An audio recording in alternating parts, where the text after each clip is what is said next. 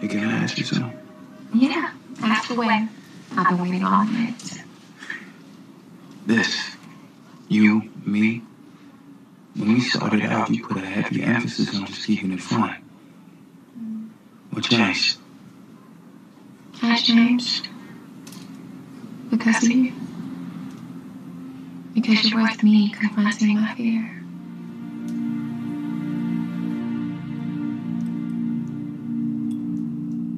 Is the fettuccine that bad? It's delicious. How about we scrap the fettuccine and jump right to dessert? Maybe we can watch a movie on my tablet together before dusk. Liv? What were you like as a kid? You don't strike me as somebody with a lot of fears. I'm good at that. Pretending I'm okay when I'm not. I had to get good at it.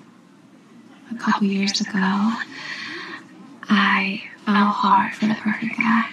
He was charming and sweet, and it turns out he was engaged. By the end of it, all three of us got hurt.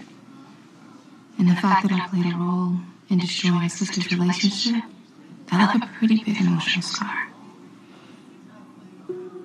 Spencer, you're the first person that's made me want to drop all those walls again.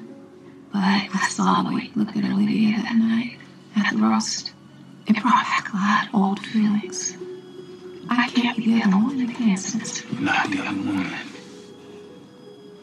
So you're not still in love with Olivia? Is there still a connection there?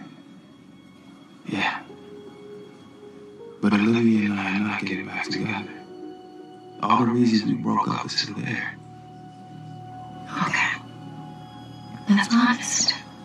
Yeah, but full honesty, I don't know that I'm exactly where you're at either. But I do like you, Alicia. Okay, I do. I like you too.